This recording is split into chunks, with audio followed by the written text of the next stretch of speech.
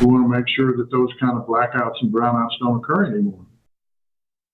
Yeah, we've all seen those requests from ERCOT to curb energy during peak times. Well, the Texas A&M University System is making plans to build a power network to try to stabilize the Texas energy grid. Yeah, these peaker power plants would operate during times of peak demand and provide additional electricity to keep the power on.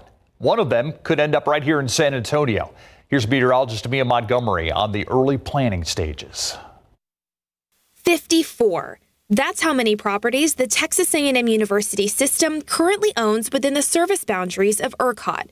After the Texas Energy Fund, which provides grants and loans to developers to construct and maintain electric facilities in the Lone Star State, was passed in November of last year, Chancellor John Sharp says that Texas A&M decided to offer up their lands to service sites for peaker power plants. We had several people come to us and said, look, with all the campuses that Texas A&M University System has and all the property we have all over the state, why don't you offer that up? So what exactly is a peaker power plant? Well, they only operate during times of peak energy demand. They run off of gas and provide an alternate source of power when renewable energy generation is low.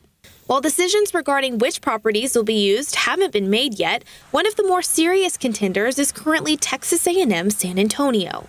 And it's because of this. This natural gas line is already in place and runs through the back of Texas A&M San Antonio's campus. At first, it may not have been ideal, but now it could be a key player. The utility line that intersects is a perfect place for a peaker plant. There is a gas line that runs right through there. There are power lines that are also very close to that. And so, you know, there's about 600 acres back there where it could be possible. These peaker power plants would be able to generate power at times when renewable energy sources like wind and solar are low, an opportunity that Sharp says is important to Texans all across the state.